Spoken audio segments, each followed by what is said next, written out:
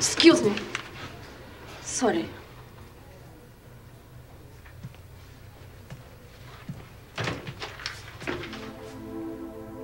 Have I seen you before? No. I think I have.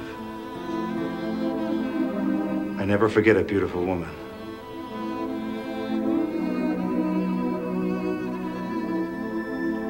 Have a nice day. Bachtaike.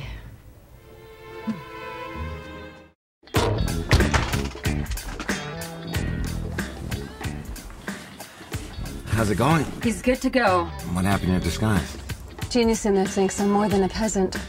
So when can we make our move on the tours? Anytime, like I said, he's good to go. Want to come out for a drink? Can't. Gotta consummate the deal. Oh, you're heartless. It's my job. Ow.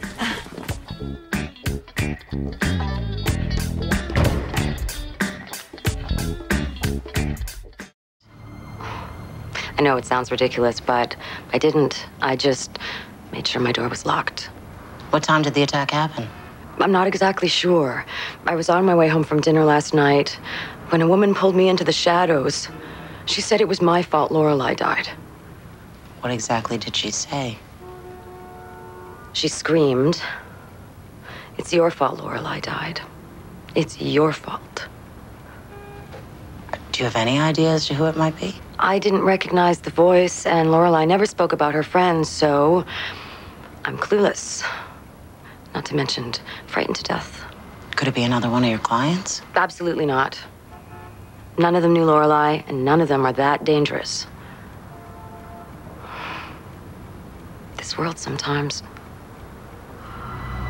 Well, Detective Sarah, I couldn't help but notice that your hand was shaking violently the other day. Prolonged and intense stress can precipitate formidable mental illness. Petros, stop bouncing. Does he ever stop? When he gets thirsty. He's growing up so fast. I understand. I know you do.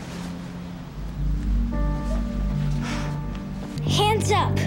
Oh my God, Petros, where did you get that? In Daddy's drawer. Petros, put it down.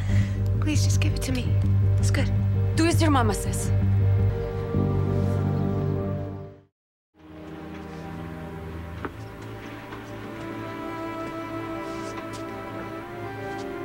Make love to me, laddie. Excuse me? Make love to me before you walk out of my life forever. Well, I guess we're consenting adults.